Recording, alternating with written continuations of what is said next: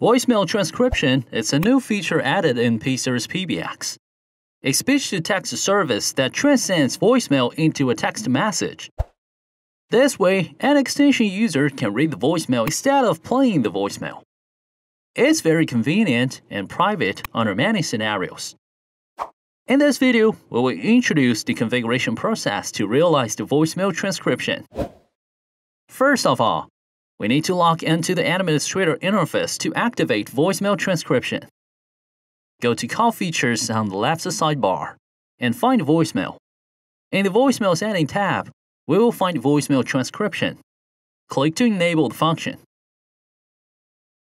For the next step, as our STT function is based on the Cloud Speech-to-Text of Google, we need to establish the connection between Google Cloud Platform and Yeastar P-Series PBX through API.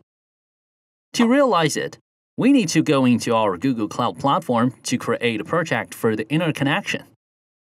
On the top bar, click on My First Project, and in the pop-up window, click on New Project. Here we can name this project and click Create. Then we can get into this project and enable the API interface for it. Click to get into the navigation menu and find API and Services, and enter Dashboard. In the top sidebar, click on Enable APIs and Services. Then we can choose which interface you would like to enable. So here, in the search tool, we put in Speech-to-Text and find the STT API interface. Select it and click Enable. Now, as we have enabled the STT API, we need to get the API key to realizing the connection.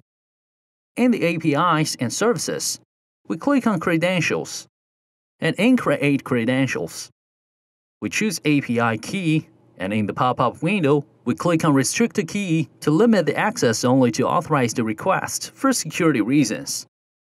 Then on the API Restrictions page, name the key to identify it.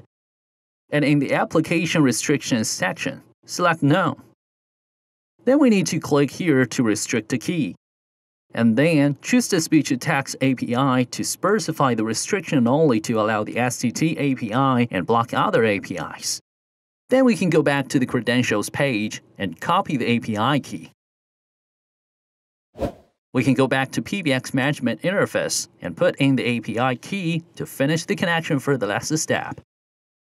Click on Integration on the left sidebar, and in Integrations, find Speech-to-Text. Then in Service, we choose Google Cloud. And in API key, we paste the copied key for our last step into this field.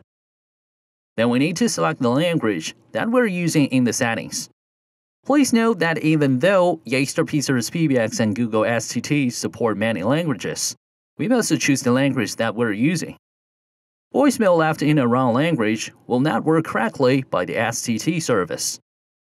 Once we're done, click on Save, and we will see that the API is connected. And that was all we have for this video. Hope you guys like it, and don't forget to subscribe if you're not already. By the way, need our support, please visit help.yeastar.com.